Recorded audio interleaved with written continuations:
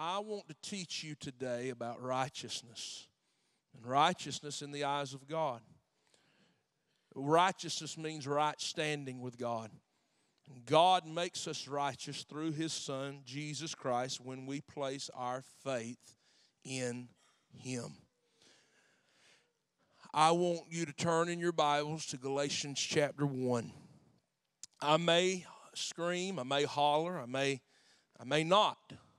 I want you to learn something today. I want us to dissect and rightly divide God's Word.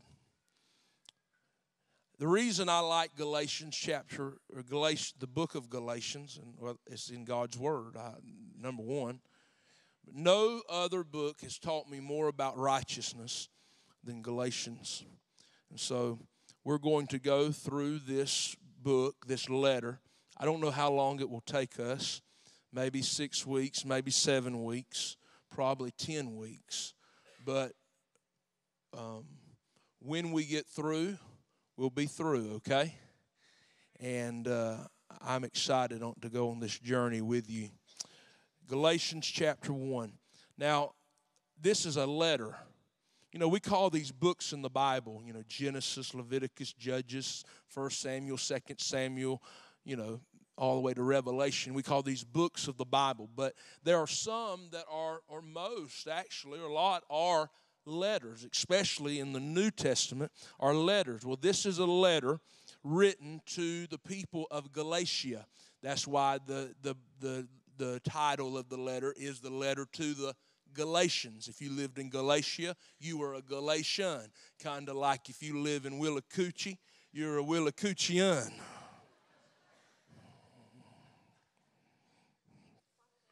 And so Paul writes this letter to the Galatians. Now, Paul was a missionary. He was a traveling preacher. So he comes to Galatia to preach to them, led by the Holy Spirit to Galatia, and he preaches the gospel to them. And you know what happens? People got saved. People were born again. But something happens. Paul, as a traveling preacher, after presenting the gospel to them and spending time with them, he leaves. Churches rise up. Churches are built. God is doing a great work. Paul leaves Galatia. After he leaves, he gets a letter from some of the people there in Galatia. And the letter says this: help. False teachers have came in, and they're teaching another gospel. They're teaching something different, Paul, than what you taught. And we'll see in just a minute, this isn't something that Paul took lightly. This is something that Paul took very seriously. And so in response to what he heard, he writes a letter back to the Galatians for them to get their eyes back on Jesus. You see, this is the gospel. This is the message that the false teachers taught. This was it. They didn't have a problem with Jesus, but they didn't believe Jesus was enough. So they said, if you really want to be righteous, you really want to be in right standing with God, which is what righteous means. You want to be in right standing with God, then you need to mix Jesus with Judaism. Mix Jesus with the law, with law keeping. And if you mix it, then you've really got something, and you'll really have a good relationship with the Lord. You'll really be in right standing with God. But that could not be any further from the truth. Listen, the gospel is simple. One ingredient: Jesus. The gospel is Jesus plus nothing. The good news, the gospel, we talked about it last week. The good news is this: He who knew no sin, Jesus, became sin for us so that we could become the righteousness of God. I'm going to say it again. Here's the gospel. He who knew no sin, perfect. became sin on the cross for us so that we could be made righteous. Who did it? Jesus did it. And the Bible says that we receive this righteousness by grace simply because God is good through faith. You say, well, Pastor, I don't know if I've got faith. I don't know. The Bible says every man has been given a measure of faith. And you're already putting this faith to work. You're putting it in something. And you know what? Most of us, all of us, our default place of faith is putting faith in ourselves. But the grace of God that comes to us awakens us to this fact: I don't need to put faith in self because self is a sinner. And if I'm a sinner, I need a Savior. And Jesus is the Savior. So, Paul finds out this news and he says, well, I've got to get you back on track and get your focus back on Christ. So he writes a letter. And he writes this letter to the Galatians. This is his response to finding out about these false teachers. And let me say this. This was serious. This was pretty, these Judaizers, these false teachers, were wanting them to go back into they had not been because they were Gentiles, they weren't Jews, wanted them to go and embrace Judaism and embrace Jesus and mix them together. What they wanted the men to do. You say, well, is it that big of a deal? It really is a big deal. Every male at 8 days old was circumcised if they were a Jew. These false teachers were saying, hey, if you really want to have a relationship with God, you need to be a Jew. And by the way, the first thing you need to do to adult men, first thing you need to do is you need to get circumcised, because that's what real Jews do. And if you really want to have a real relationship with God, then that's what you really need to do. And you know what they did? They lined up to be circumcised. Why? Because they really wanted to have a real relationship with God. Can I tell you something? There's only one way to come into relationship with God, and that one way has already been done by one man. He's paid the price. You can't pay the price.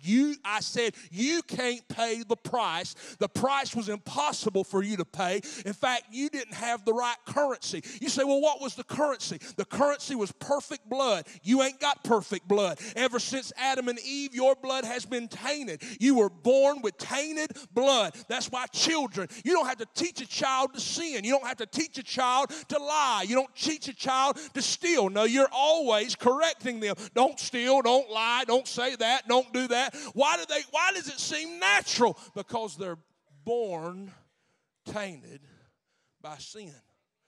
Ever since Adam and Eve fell in the garden. So what's the answer? It ain't you. Humanistic psychology says you can fix you. You can fix you. If you'll try harder, if you'll work harder, if you'll stop doing this and do that, you can fix you. You can't fix you. You are the problem. He is the solution. Pride in you. I can do it. That's been the root of all evil, pride. Root. That's where all sin springs out of. I can do it. I'm good enough. I got this. I don't need Jesus. I can do it. I. Sin blooms from pride. People will die and go to hell, ushered in with pride. Pride will take people to hell. You say, well, what's the sin that takes people to hell? Gambling, lying. What is it, Pastor? Pride. I'm enough. I don't need nobody to help me. I got this thing. I'm good. pride will take you all the way to the gates of hell, but pride will drop you off there because there ain't nobody in hell got pride. I can tell you, everybody in hell will say, I was wrong, he was right, the preacher was right, my mama was right, my daddy was right, my grandmama was right. Pride will leave you alone by yourself. There's no pride in hell, but pride will usher you to the gate. These people, these Judaizers, these false teachers were full of pride. They assumed because of the way they were born and how they were raised that they had a closer connection. They really had the goods. But when Jesus died on the cross, there was no more Jew or Gentile,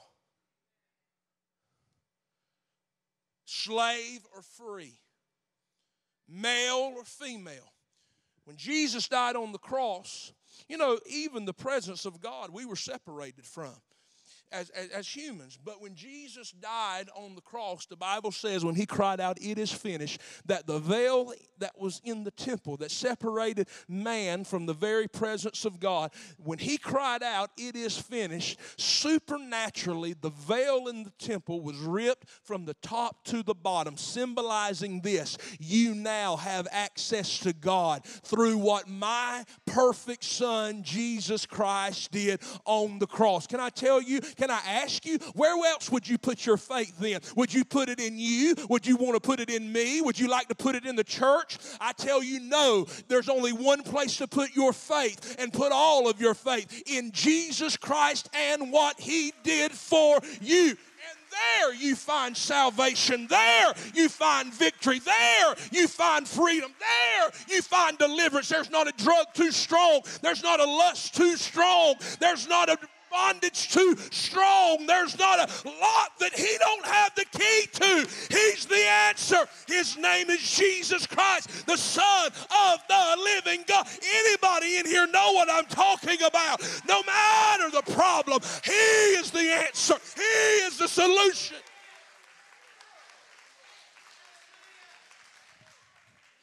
Hallelujah. If I'm guilty of anything, I want to be guilty of pointing you to Jesus.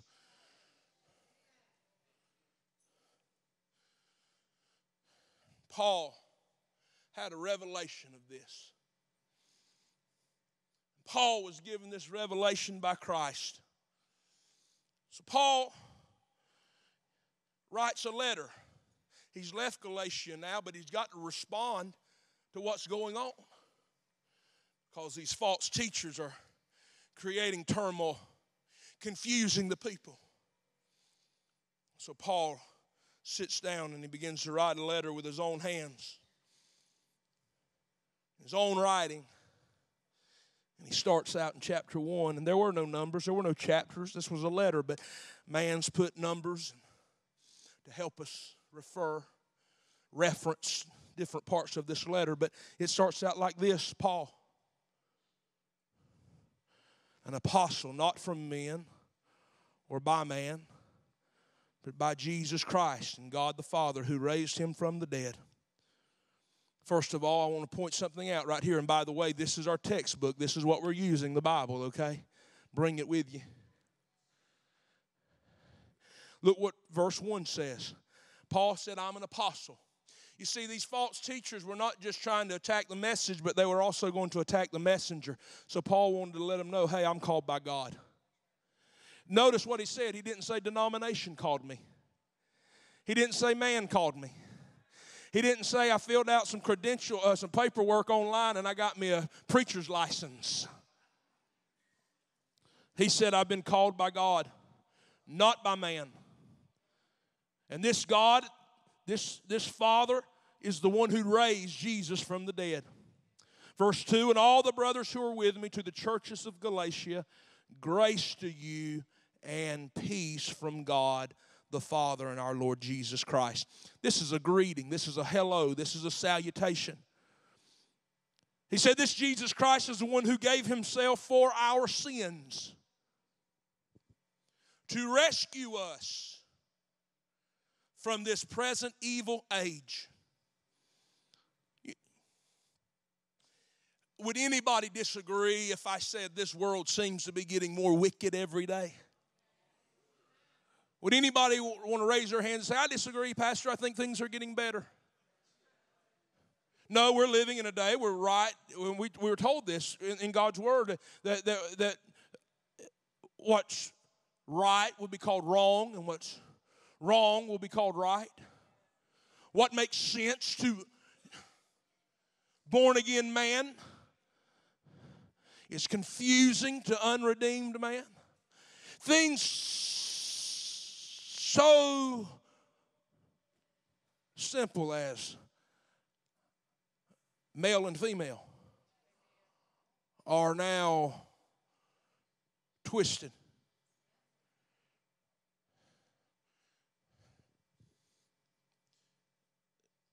Depravity and sin running rampant. But I want you to look what it says. Jesus Christ, and he explains who this Jesus is, the one who gave himself for our sins. We know that. Say hallelujah. He gave himself for our sins. He gave himself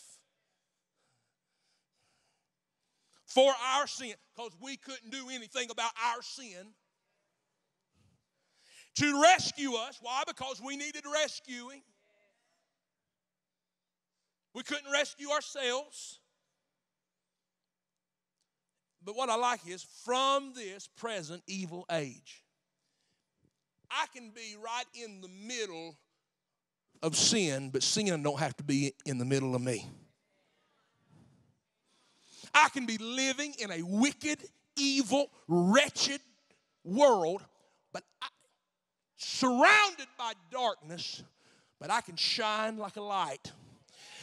There should be and will be, if your faith is properly placed in Christ, there should be an absolute difference in you and the unredeemed world. There should you don't have to wear a Remnant shirt. You don't have to tell people you go to church. You don't have to wear a shirt with a scripture on the back of it. Your walk and your talk and the way you live and the way you think and the way you act should look absolutely different than the ways of this world. What seems acceptable to the world ought to make you sick to your stomach. I'm just saying there ought to be a difference in the way we live. Why? Because he gave himself for our sins. He rescued us from this world. In this present evil world, wrapped up in sin, we can live a sanctified, Spirit-filled, Holy Spirit-led, directed life, understanding absolutely what is sin and what is not sin. You don't have to say, well, I don't know. You'll know. I said you'll know. He teaches us all things. You'll be able to say, that's sin, that's not sin, that's wrong, that's right. And it's not about your opinion. You throw your opinion out the window. It doesn't matter what I think or what you think or what he thinks or what she thinks. What does God think? My Lord, my Savior, the Lord of what does he say? And whatever he says, that's what I do. That's how I live. That's what I believe. Shout amen. No longer matters what I think. What do you think, Pastor? What does God think?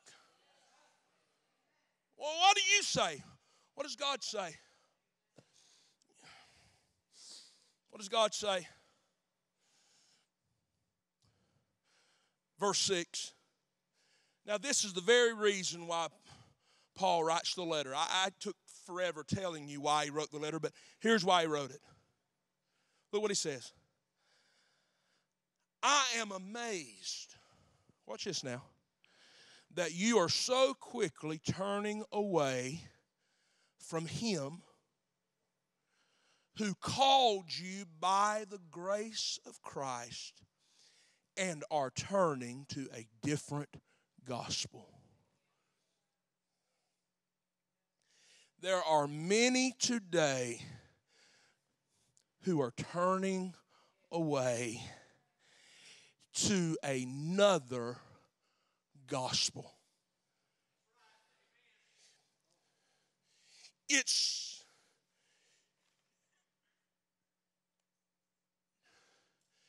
Jesus mixed with something else. You say, and listen, I am not talking about whether you should be sprinkled or dunked. It's more important than that. I'm not talking about speaking in tongues or not speaking in tongues. It's more important than that. What I'm talking about is heaven and hell.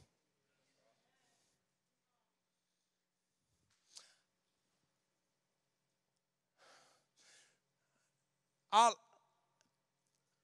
used to say I liked coffee. But I have learned, I'm getting wiser. I don't like coffee. I like creamer.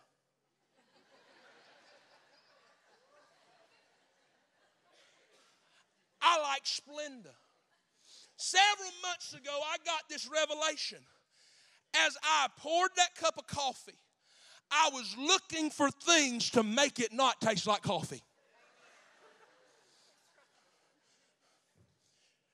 And I say I like coffee, but I don't. Coffee's bitter. That's why I put Splenda in it. Coffee, I like the steam of it when I put it up to my face and I breathe into the coffee and the coffee hits me back in the face. I love the way that feels. I love the smell of coffee, but I don't like the taste of coffee. I like the taste of French vanilla. I like the taste of hazelnut. I like you know what I'm talking about. I get sometimes in the holidays I like the frosted cookie flavor. If you like coffee, you don't do all that. If you like coffee, you just pour it straight out the pot. Jet black.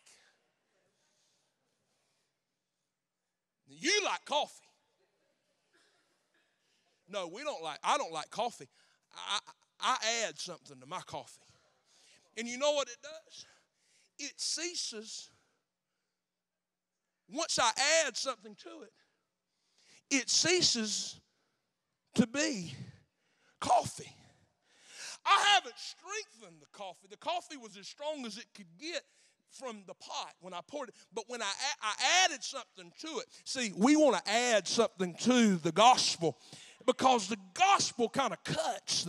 The gospel's kind of white and black. I mean, there's no gray area there. The gospel is pure. The gospel is simple, but man likes to take and sprinkle a little bit of this and a little bit of that, and let me stir a little bit of this. But can I remind you what Paul said? I am not ashamed of the gospel, for it is in its simplest form, in its purest form, the power of God unto salvation. You want power? Power to change, power to heal, power to be delivered.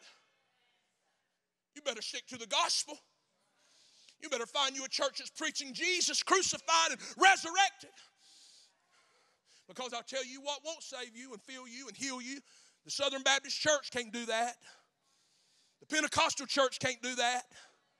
Huh? The Methodist Church can't do that. I don't have anything against any of those denominations, but I'm telling you, there is only one man who hung on a cross.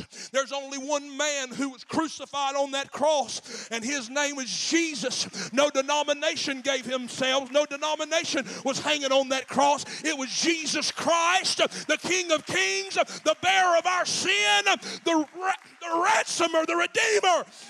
Christ, the Son of the living God. And I am convinced, I am persuaded, I believe it, nobody can shake me, change my mind, that Jesus, not sprinkled with something else, but Jesus is the gospel. Jesus plus nothing.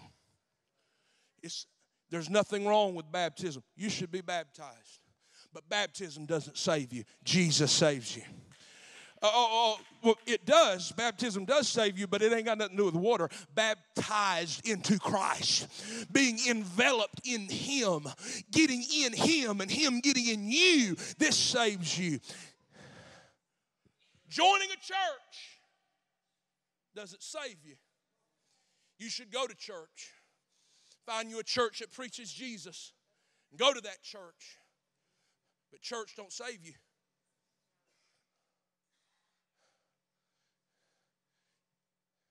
There's only one name whereby man can be saved. And I want to say something. This name of Jesus saves you. Pastor, but then tell me what's next. I want to go deep in the things of God. You can't get any deeper than what we're talking about right now. See, these Galatians wanted to go deep. And you know what they found themselves doing? They were standing in the circumcision line. They want to go deep. Tell me some more. Most of the things that the church calls deep is shallow.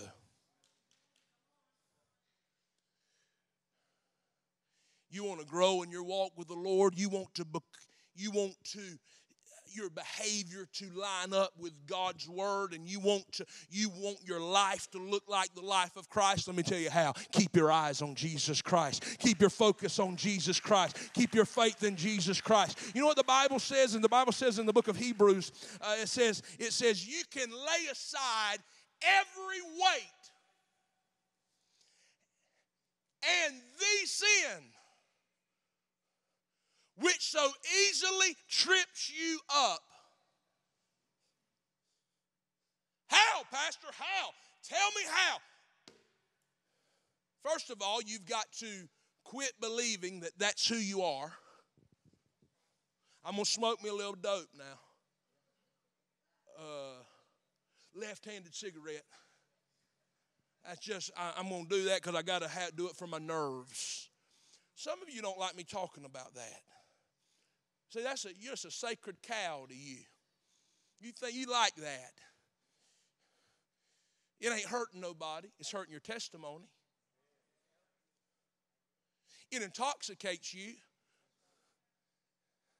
If you get drunk, you know what you're doing? You're committing a sin. Did you know, we ain't got there yet, but in Galatians chapter 5 it says this. It says drunkards have no place in the kingdom of God. They shall not inherit the kingdom of God. You know what that means? I don't think that means just alcohol. That means anything that intoxicates you. Can I tell you, if you're popping pain pills, pop, and you can't even walk to Walmart out the parking lot because you're so intoxicated by the pain medicine, did you know what? You're a drunkard. Somebody say amen. You're a drunkard. But I'm here to tell you that ain't who God called you to be. That ain't who you are. That is not. I'm telling you, God's got something better for you. God, if you are born again, if you are His child, you are not a drunkard. You are not an addict. You are not an alcoholic. You are not a fornicator. You're a child of the Most High God.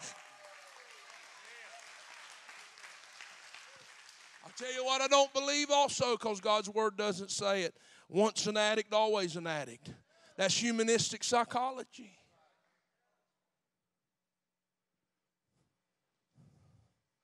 What happened to old things have passed away, and all things have become new. Do you hear what I'm saying?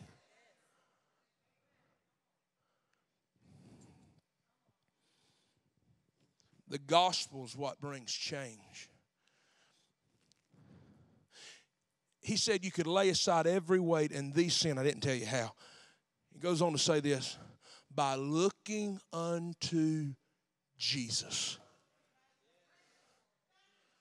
You can lay aside every weight. Some of you are running around. You can't even run.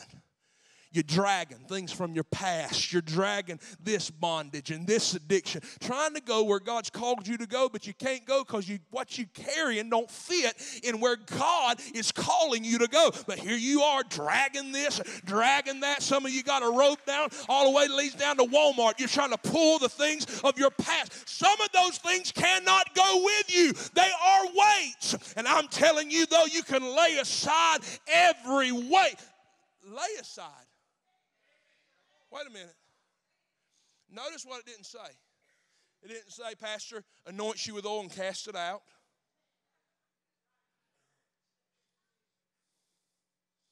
You don't fast it out. Now, Hebrews chapter 12, I think is where it's at. So, it doesn't say fast it out. It says you can lay. I don't need this anymore. Because where I'm going, this can't go. And who God's called me to be, this don't line up with who God's called me to be. And as you are focused and your faith is on Jesus and you're going where Jesus is calling you to go, you say, I can't go where I'm going with that. I'm going to lay it down. I don't need nobody to snatch it from me. I've heard people say, just snatch it from me. Sometimes God, well, it'll feel like God snatched it from you. But can I give you a Bible? It ain't God snatching it from you. It's as you are keeping your eyes on Jesus, God's doing a work in your life, and the Holy Spirit's doing what you cannot do for yourself. And you will find yourself saying, I don't need that anymore. What you thought you couldn't live without, you're realizing you never were living with. Shout amen. And so you lay it down. I don't need it. You can lay aside every weight. Shout every. That means every weight. And the sin. Oh boy. The sin. The one that easily trips you up, causes you to stumble, causes you to fall. You can even lay aside that sin. How? By trying harder? By trusting more. It says looking unto Jesus. That doesn't mean you find you an artist to draw you a picture of somebody you think Jesus looks like, and you hang it on your wall and you stare at it. That's not what looking unto Jesus means. Looking unto Jesus means I have nowhere else to look. He's the only one with strength. He's the only one that can help me. He's the only one that has delivered me. I'm looking to Him for my help. I'm looking to Him for my strength. I'm looking to Him for my hope. I'm looking to Him. I can't look to man. I can't look to the church. I can't look to the preacher. I can't look to them, but I can look to Him, the one who has never failed me, the one who has never let me down. I'm going to set my gaze upon Him. I'm going to look to Him. I'm going to run after Him. I'm going to focus on Him. And as I'm focusing on Him, falling in love with Him more and more, I fall less in love with the world.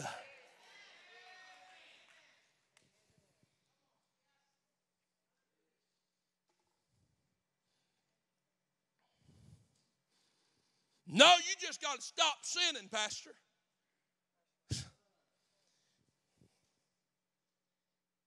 You just stop it.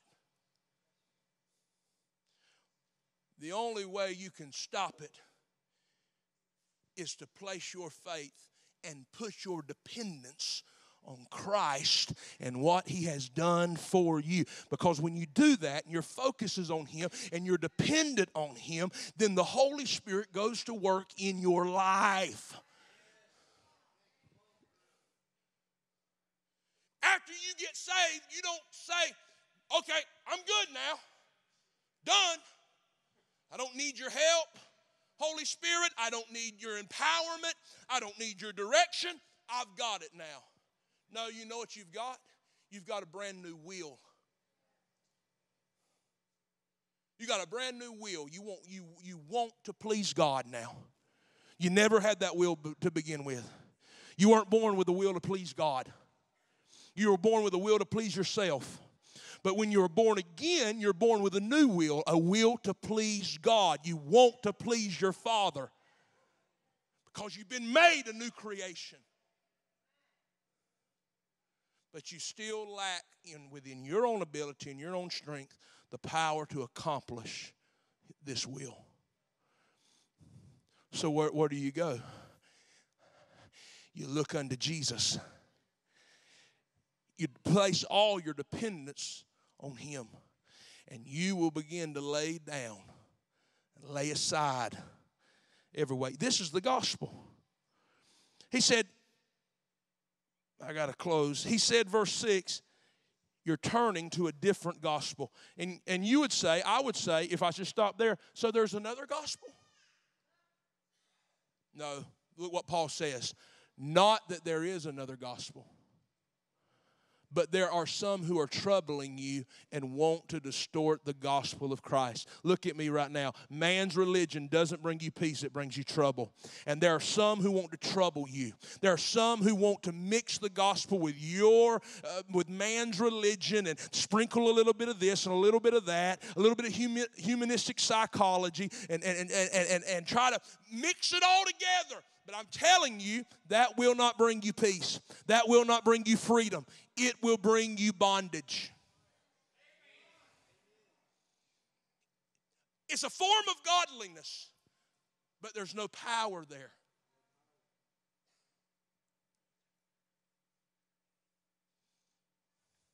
So what do? You just change your behavior. See, in these religious circles, we modify our behavior. There's some of you in this building, you modify your behavior. You act a certain way when you're getting around a certain group of people. You modify your behavior. That's religion. So if you're around these people, you act this way. If you're around these people, you act this way. If you're around these people, you think like this. If you're around these people, you think like this. And you've just modified your behavior. But the gospel doesn't modify behavior. It transforms hearts. It's not behavior modification. It's heart transformation. That's what the gospel offers. That's what I'm preparing at the table today. That's what I've laid out here today. It's the gospel. If it's not appeasing to you, if it's not appealing to you, that's all that's out at this table. Because that's the only thing that can change lives. And I'm not willing to put this church and build this church up on anything other than the gospel, because the gospel is the only thing that'll stand. And if it's built by man, it's going to come crumbling down. If it's built by charisma or it's built by good speech or eloquent words, then it's going to come crumbling down.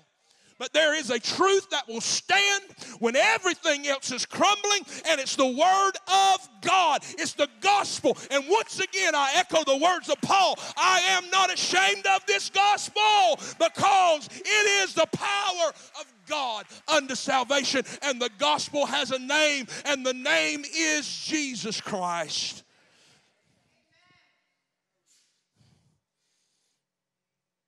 Paul takes this seriously. He says, but even if we or an angel, verse 8, from heaven should preach to you a gospel contrary to what we have preached to you, a curse be on him. As I've said, and I'll say it again, if anyone is preaching to you a gospel contrary to what you have received, a curse be on him. And then Paul said, am I trying to persuade people? Or God? Am I striving to please people? If I were still trying to please people, I would not be a servant of Christ. I want to tell you something. In your effort to please God, you're going to rub people the wrong way. And these false teachers were not just attacking the message, they were attacking the messenger. And they said Paul's just trying to, you know why Paul didn't mention this other stuff? That's what they were saying. You know why he just talked about Jesus? Is because he's just trying to be a people pleaser. Wait a minute. Preaching Jesus has never pleased people. See, no, what they're trying to do is please people, because what they're trying to do is mix the two. Law and religion, Jesus. Can't we just make everybody happy and combine them? Paul said, if I was trying to please people, I would not be preaching Jesus. And let me tell you something. I want to help you. Some of you are some of the first people in your family to receive Jesus as Lord and Savior, and you go home every weekend back into a house that doesn't believe God, that doesn't hold on to God's Word. Some of you, every friend you have, your circle, everyone around you, no one is looking at life like you look at it now. No one sees things the way you see them now. You feel like a stranger, and you're tempted to kind of back off just a little bit to please people. Hear me.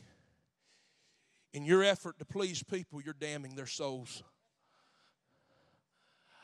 I dare you to be absolutely, completely different than everybody you're around. I dare you to absolutely be radical in a world that is unseasoned. I challenge you to be salt. In a world that seems dark, I challenge you to be light. I challenge you to stand on the Word of God. If God says no, say no. If God says yes, say yes. Stand true to the gospel of Jesus Christ. Yeah, but it may make some people mad. I'd rather people get mad temporarily than be sad forever in hell. I'd rather people see Jesus in me by me loving them and loving them enough to tell them the truth. May this place be a factory making disciples who will not back down from the truth of God's Word. I love you enough for you to be mad with me for a season. And I want to tell you, in your effort to please people, let me tell you what you're going to do. You're not going to empower people by pleasing them. You're going to enable people to keep living the life they're living. It's okay, man. It's not okay. I'm not telling you to go to them and say, you feel them flames, boy? You feel them? On your toes, your feet getting hot? I'm not telling you to do that. You're one step away from hell. I'm not telling you to do that. But the facts are, and reality is, they are. What I'm telling you to do is stand on God's Word and let your life be an example. Let your words, I'm not saying be silent, preach the gospel. You don't need a pulpit to preach the gospel. You tell them what God is going to give you so many opportunities to share. It's His will that no man should perish. And if you're walking in the power of the Spirit, you're walking in purpose and on purpose. Everywhere you go is an opportunity to share Jesus with people. You don't need this pulpit. You don't need this platform. Trust me, you don't want it. You've got something that the world needs. Don't try to please people. Please God. I'm almost done. The devil keeps flipping my pages. I'm joking. It ain't the devil. It's my arm. But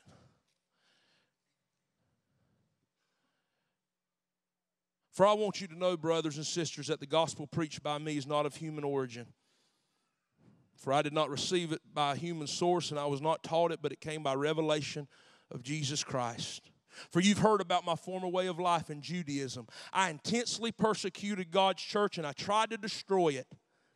I advanced in Judaism beyond many contemporaries among my people because I was extremely zealous for the traditions of my ancestors.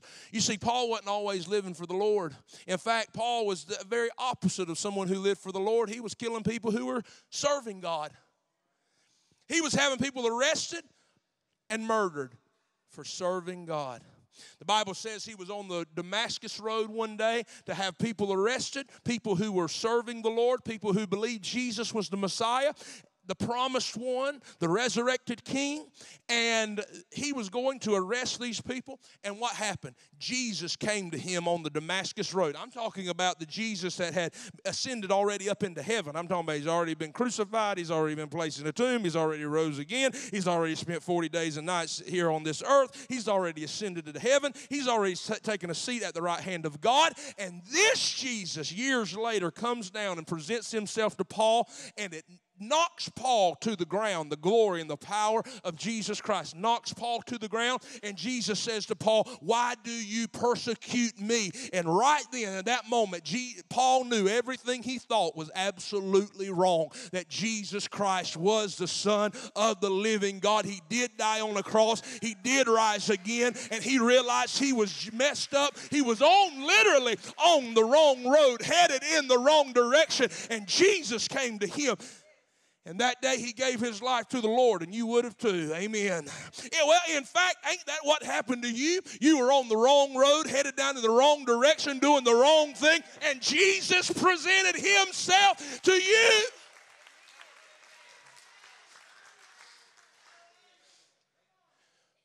And I just want to remind you, there's probably nobody in here that's been putting Christians to death.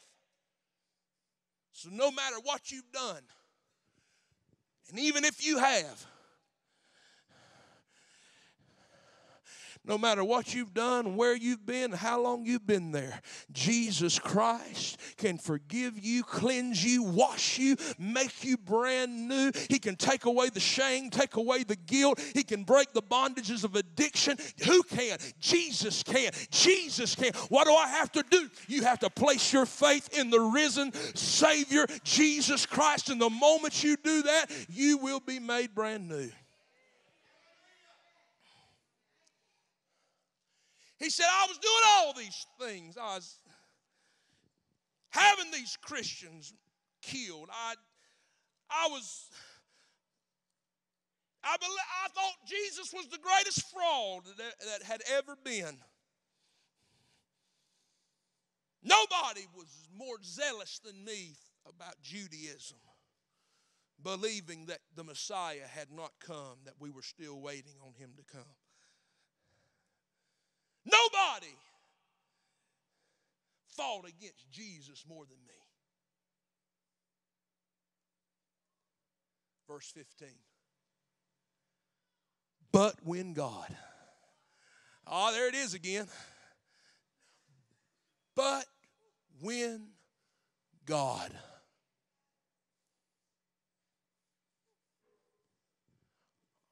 Aren't you glad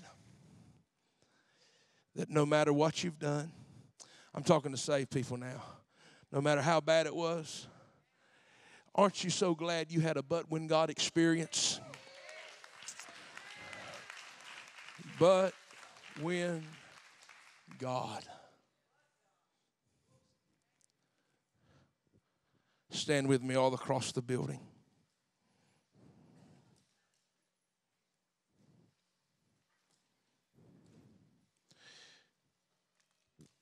I want you to understand something. Chapter 1 is, and we're not finished with chapter 1, but it's an introduction. And in 2 and 3, he's going to begin to get into the meat of God's word, meat of the revelation of Christ. But 1 and 2 is Paul's personal testimony of grace. Chapter 3 and chapter 4 is Paul's teaching on grace. And chapter 5 and chapter 6 is how we apply the gospel. This grace that we've been given, how we apply it to our lives and make it practical and give it to others.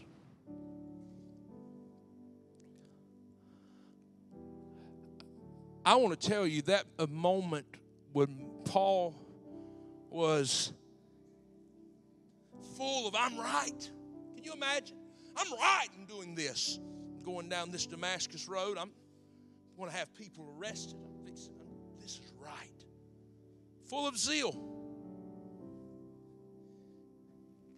Can you just imagine that moment, though, when Jesus gets up off the throne, comes down and instantly blinds Paul, knocks him to the ground. That was a moment he would never forget.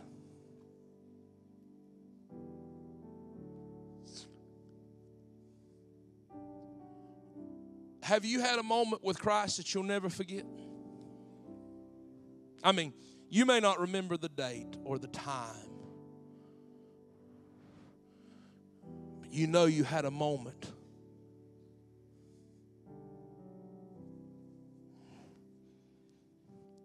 If you don't know, and you can't, have I had that? Because see, it changed Paul. I mean, he wasn't killing Christians after that. He started preaching the gospel. He started telling people, I'm wrong. I was wrong. Man, I was wrong. He's right. His way's right. He's the way. He's the truth. He's the life. I consider everything. This is Paul's own words. Paul said, I consider everything I learned before knowing what I know now. I consider everything I knew to be dung, to be waste compared to what I know now. Have you had that kind of moment? Hear me. I'm not talking about that. That's not joining a church. That's not water baptism. That's not being dedicated, sprinkled as a child. That's not some religious rite or ceremony. I'm talking about, have you had a but when God moment? Because if you can't say, I know when it was, I know, I remember it, and it has changed my life. See, you can be raised up in church but never raised up in Christ. You can know all the books of the Bible but not know the author.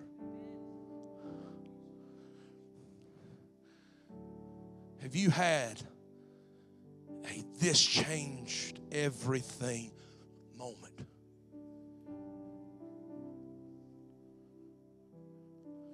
If not, can I tell you he's here? And that moment and that opportunity is available right now. Every head bowed, every eye closed. Father, the Bible says nobody can come to Jesus unless he's drawn by you. And Father, I pray right now that you would draw hearts, draw men, draw women, draw students. I don't want nobody to go to hell, but God, your desire for people to live goes beyond my desire and my capacity to even have compassion. I can't have compassion like you can. It's your desire, it's your will that they live, that they make you the Lord of their life, that they repent of their sins. They say, I am a sinner. The way I've lived is wrong. It's wrong. You're right. Your way's better. I turn from my old way of living. I turn from my old way of thinking. I turn from thinking I was right. I'm not. I'm wrong. I've been living as if I'm Lord, as if I'm God, doing what I want, when I want, how I want. Headed down the wrong road, doing the wrong thing, going to the wrong place. Father, draw men and women right now. I ask you to do this in Jesus' name. Amen. Church, now look at me. If there's anybody in here and God's dealing with you, if God's dealing with you, if he's I don't even know how to put it because it's such this drawing, it feels like your heart racing. It feels like your heart stopping. It feels like sweating. It feels like chills. It feels like anxiousness. It feels all these things combined. It feels like I want to grab hold of the seat and never let go. It's I can't wait to get out of here. I don't want to leave. It's all these things combined. But you know what I said was truth today. Are you willing to walk out and hope you've got longer? You know, the Bible says that we should say, I don't know what I'm doing tomorrow. We should say, if the Lord wills. Our plans mean nothing. He sets our agenda. He calls the shots. And if the Father's drawing you, I don't know if He'll draw you tomorrow. Because the Bible says there's coming a day when the Spirit won't always strive with a man. I don't know what that means. It sounds scary to me, though. That there's coming a day where His Spirit won't always strive with man, won't always draw man, won't always interfere in man's activity. So what He's doing today, if He's drawing you, must be a moment, a special moment. I think you should take advantage of that moment. If you feel God drawing you and dealing with you, you should say, God, here I am. So that's what we're going to do. If you feel God drawing you, I'm going to ask, instruction is this. If you feel God dealing with you, I'm asking you to step out of faith and come to this front and say, I need the Lord. I need Him. He's drawing me. I don't want to live another day without Him. You feel God dealing with you right now. They're going to sing this song. As they sing, no, you know what we're going to do? No, we're not going to do that. This is what we're going to do. Okay, well, come on up here. Hallelujah. Well, this is what I want you to do. I want you to look to the person to the left of you. Some's already coming, because when you feel that drawing, you just need to come. I want you to ask the person to the left of you, to the right of you, maybe in front of you or behind you, and say, hey, if the Lord's dealing with you, if you need to go to Jesus, I'll go with you. Ask them that right now. And if they say, yeah, I need to go, take them by the hand and let's come. Let's come. You're not coming to join the church. You're coming to Jesus. Ask them right now. Come on. Yeah, give God praise. They're coming. Come on.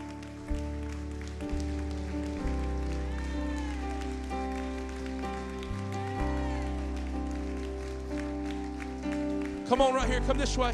Come on down.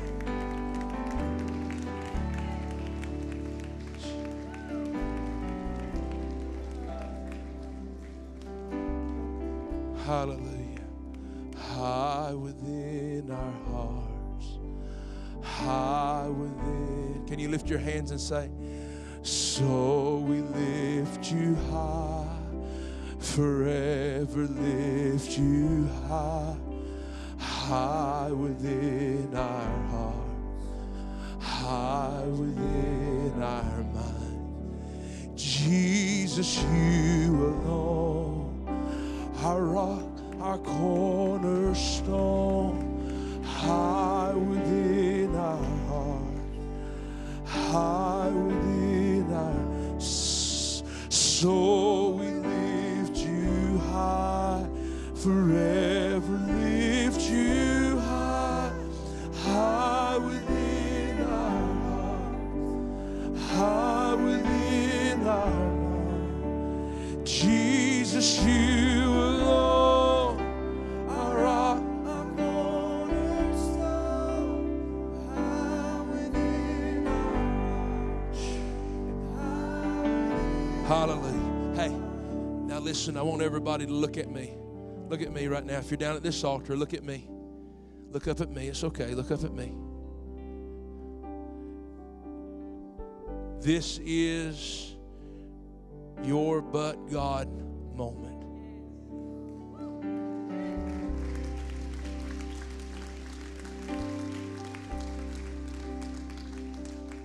Is this a family over? This is a family over here. A whole but God family moment.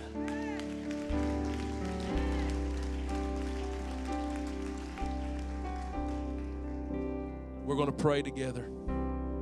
All of us are going to pray together. And you're going to, there's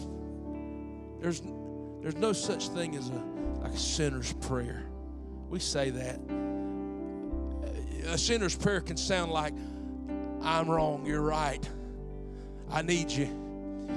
It can sound like this: Jesus, help me. What's important is you take your faith now and take all of it and place it in Jesus. No longer is it in me and you and yourself or anybody else. You can't do it. He can do it. He's done it. And you can place your life in His hands. You can trust Him. You can trust Him. Tears down at this altar, but there's not sad tears, are they? It may be sad about how I'm sorrowful that I'm wrong and I was wasted these years, but can I tell you something? God's took these years and used them to get you here to this moment. It's not wasted. Let it be tears of joy today that Jesus loves you so much. Are you ready? Let's pray. We're going to pray out loud. We're going to pray out loud. Say, Lord, Lord, here I am. here I am. I heard the word. I heard the word. I believe it was for me. I believe it was for me. I believe you're dealing with me. I believe you're dealing with me. You're drawing me. You're drawing me. I take my faith, Take my faith, my trust. my trust. I place it in you.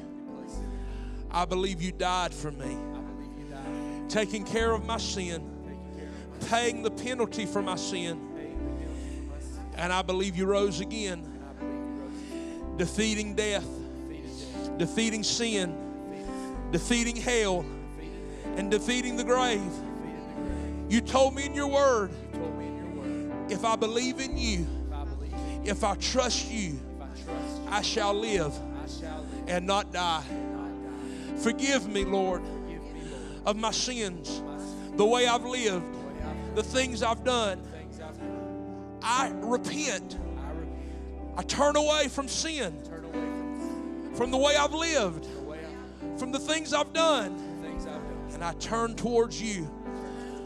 My life is not my own. My life belongs to you. I make you the Lord of my life. From this day forward, things will never be the same because I'm not the same. I'm forgiven. I am saved. In Jesus' name, amen. Come on, give God praise.